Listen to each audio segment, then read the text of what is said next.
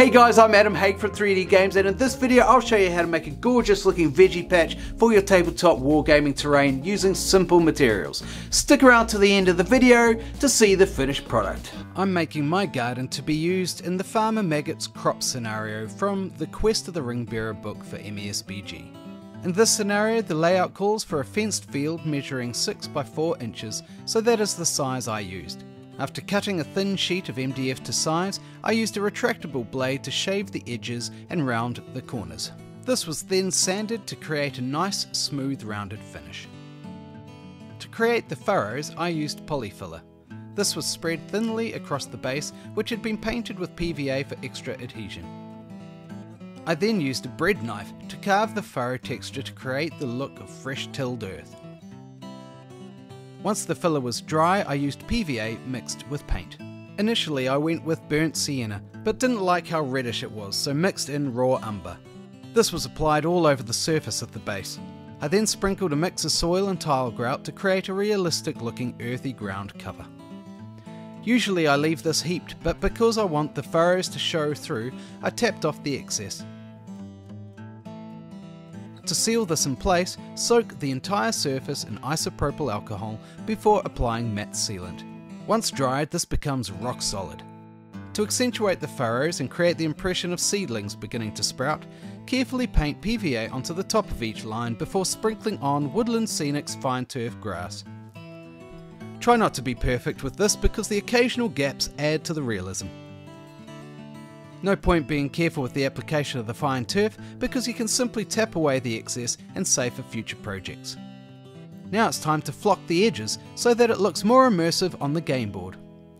Apply PVA in patches before sprinkling different flocks.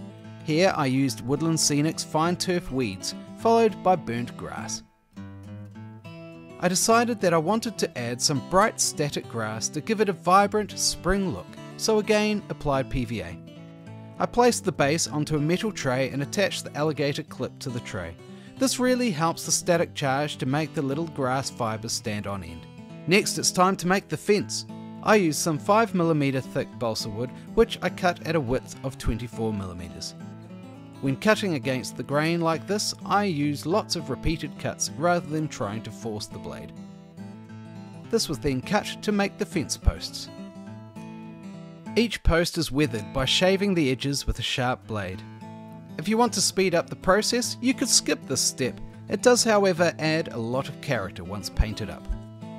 To make the planks, I first weather some popsicle sticks with a wire brush. This helps to accentuate the wood grain texture. Then cut them in half lengthways, being very careful to avoid cutting yourself. Once there are enough planks, they are weathered in the same way as the post. Again, this can be a little time consuming, but is totally worth it in the long run because it looks so appealing. A pair of clippers are handy for squaring off the ends of each plank. After double checking measurements, it's time to glue the fence together. To attach the planks to the posts, I used quick drying wood glue.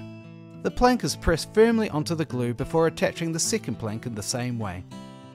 This completes the longer sections of the fence. I used blue tack to fix the completed long fence sections and post in place while I attached the planks for the perpendicular fence section. Assembling the fence like this was far more fiddly than simply hot gluing the posts directly onto the base. I did it this way because I wanted to be able to paint the fence without messing up all the work already done on the base. Once the glue is dry and the fences are complete, it's time to paint them. I primed them brown with my airbrush, then dry brush using Vallejo Israeli sand, which has a light grey tone which works well to give the timber an old weathered look. This is followed by a very light dry brush of white to carefully pick out the texture. Before attaching the fence to the base, I wanted to plant some veggies. I played around with a couple of different approaches to this before settling on simply attaching gamer grasses green shrubs in nice neat rows. My wife reminded me that I had real gardening to do, but I took a fence and hot glued it in place. Hot glue is great when you want to attach something quickly. Just make sure you don't go overboard with it and end up with big blobs at the bottom of your posts. If this does happen, don't panic. It can be hidden in the next step.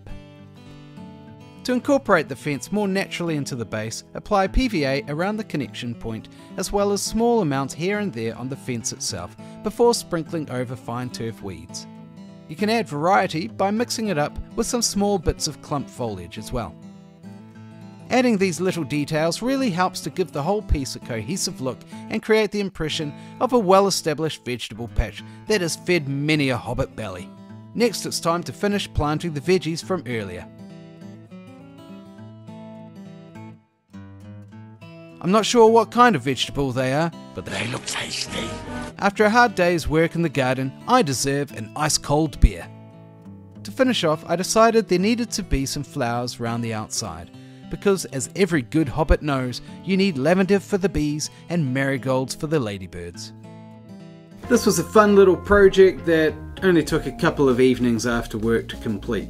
I had bandied around different ideas, like using the old doormat method to create like a wheat kind of field. I just felt like I wanted something a bit more vibrant for the hobbits. I'm looking forward to starting the quest for the Ringbearer campaign and sending some marauding hobbits to raid Farmer Maggot's crop. You've been into Farmer Maggot's crop!